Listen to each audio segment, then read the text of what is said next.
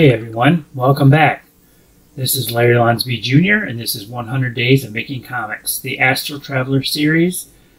This is day 31. Today I worked on a rough page for when Oba meets the Oracle, the Ice Elemental Oracle, and they have a discussion. Well, mostly the Oracle is talking to Oba.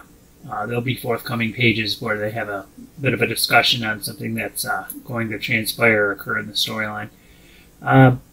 Kind of played around with the first two panels, trying to just be different with them.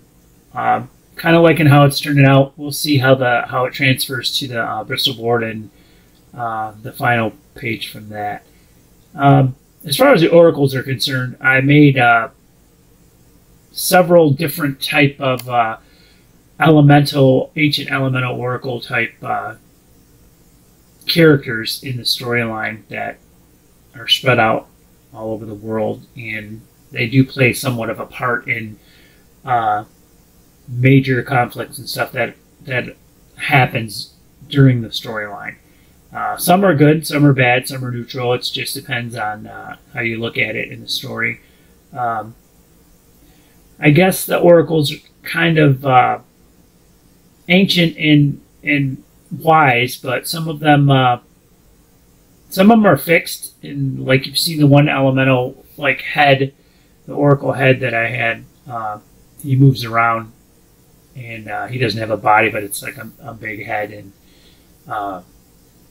so it just depends on the type of characters I created for it. I wanted to keep them abstract and different, and I love history, so I've studied a lot of mythologies from different cultures, a lot of Mayan, Native American, Norse, even some Asian culture and stuff like that. I'm just now getting into some Indian, Hindu and stuff like that culture.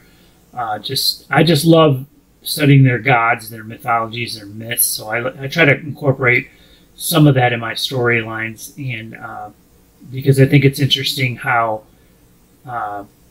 like with the hero's journey, they can come across these gods and these oracles and these people that kind of help them along the way. The second sketch that I did today was like one of these oracles. I'm not even sure who it actually is. It's got like that Mayan, Native American type crossover feel to it. I'm not sure what she'll play in the storyline. It was just an idea that I had, so I sketched it and started doing a little bit of gray tones with it and finished it out. Just the rough. I want to eventually do the rest of the gray tones and add more details to the outfit. I'm not sure what she'll play a part in, but she'll work her way in there somehow because I came up with the image. I really enjoy Mayan culture. I studied a lot of Mayan stuff independently just so I could learn a lot of their architecture and artwork and pyramids and all kinds of different things. Even the language that they use, the symbols and stuff like that. I have a book that teaches you how to actually read some of the hieroglyphs and stuff like that they have, and I like to incorporate that stuff in my work as far as like just like the feel of it. And off topic, I mean, me and my son a few years ago went down to Guatemala just so we could go and see some of the, we went on vacation to see a lot of the pyramids and some of the ancient sites. And part of it was in Tikal National Park, which was in the jungle, and we went to some pyramids and got to see these hieroglyphs and some of these statues and stelas and stuff like that was carved out of stone.